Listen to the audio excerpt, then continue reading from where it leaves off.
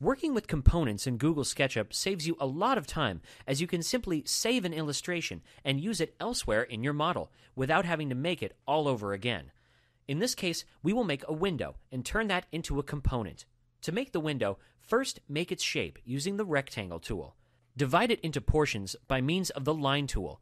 Draw a line at the midpoint of the shape and then further divide the portions created. Using the offset tool, draw inner boundaries of the 4 rectangles that you created.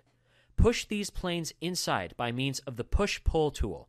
This creates depth for the window. Once this is done, delete these planes by clicking on them with the select tool and pressing the delete button on the keyboard. Since there are 2 planes behind it here, after deleting these 4 planes, we will select the one behind it and remove it as well.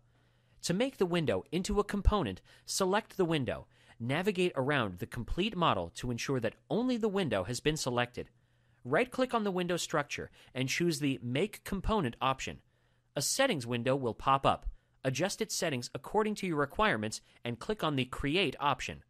Now all the windows will become grouped. When you move it, the gap also moves around with it. This component can now be entered anywhere in the model. Open the Component panel by going to the Window menu and clicking on the Component option. A list of built-in components will now appear. To select the one you just built, click on the house icon on top. Drag the window and place it anywhere in the model. And there you have it.